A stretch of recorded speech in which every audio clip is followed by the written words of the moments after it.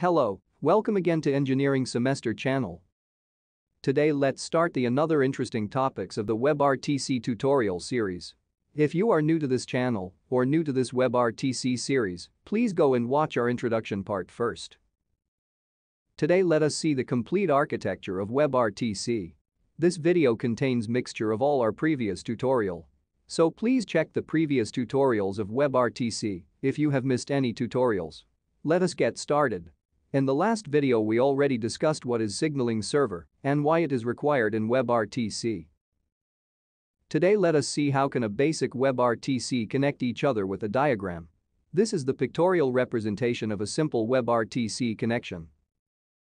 Here, peer user will connect each other through a signaling server.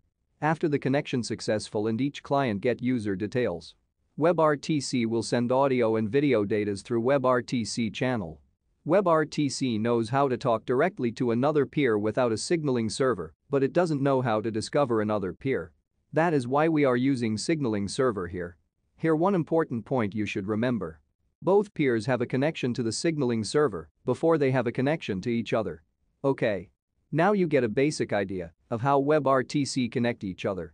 Next let us look the detailed view of WebRTC connection architecture. This the pictorial representation of the advanced WebRTC connection. You can see here. Two peer want to connect each other using WebRTC. Both peers have a connection to the signaling server before they have a connection to each other.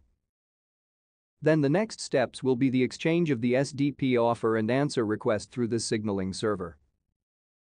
This is represent here with the red line arrows. I will explain with an example now. Suppose user A want to connect with user B. The first step will be user A and user B should connect to signaling server.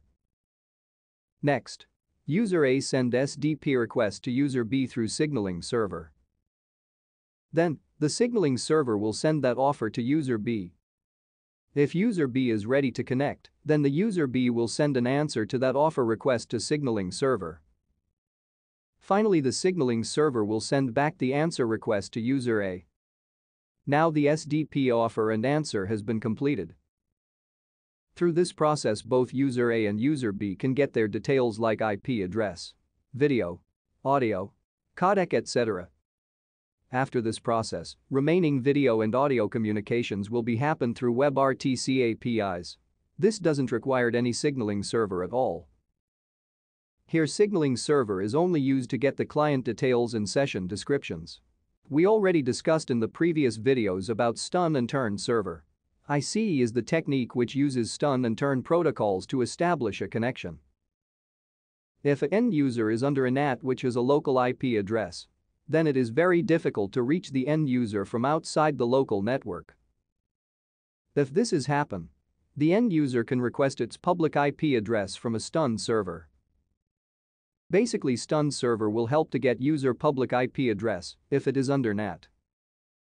Turn server can be used to get public IP address to establish a connection to the end user if it's under symmetric NAT. So in short, turn and stun will help to get user public IP address. Next let us look how the communication between the peers will be handled through WebRTC APIs. Here in this diagram, you can see the WebRTC JavaScript APIs names. We can see the detailed understanding of these APIs in the upcoming videos. Now let us understand that WebRTC are using JavaScript libraries to implement the functionalities. In short, to create a WebRTC connection we are using RTC peer connection method. And to fetch the video and camera stream details of the user, WebRTC using getUser method. And finally to communicate the data like text chat, we are using RTC data channel method. Don't worry now. I will explain in detail of these WebRTC APIs in the upcoming videos. That's it for now.